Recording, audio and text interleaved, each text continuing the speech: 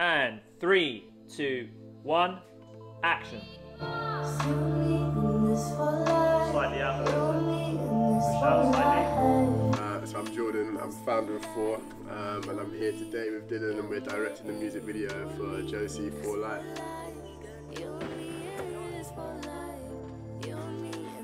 I heard JOSI singing and I was like, oh my god, we have to make a video for this. It's incredible. Her voice, I was like, how is she not already massive? Because the song is so sort of sensual and romantic, we wanted to really capture that. We wanted to make it sort of ethereal.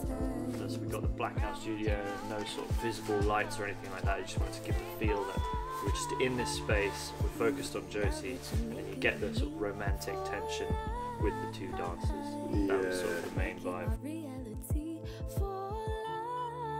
We originally intended it for it to be a lot more simple because, you know, the song was pretty simple, and then we've somehow ended up with a whole crane system and 4 or 5 members of the camera department.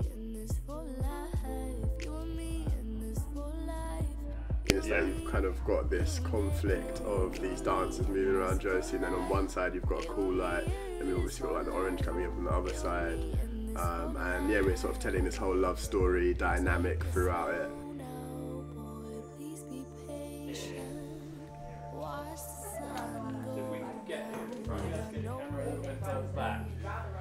A lot of what I do is like visual storytelling and visual narratives, and to accompany that we're sort of using, you know, music as a vessel to sort of tell or further these narratives. So really looking to like collaborate with emerging artists, like talented musicians, to sort of pitch my vision and then for them to run with it, them to put their own spark on it. So the top line for this was literally FORE Life. JOSI's taken it, put her spin on it, and we've ended up with a song.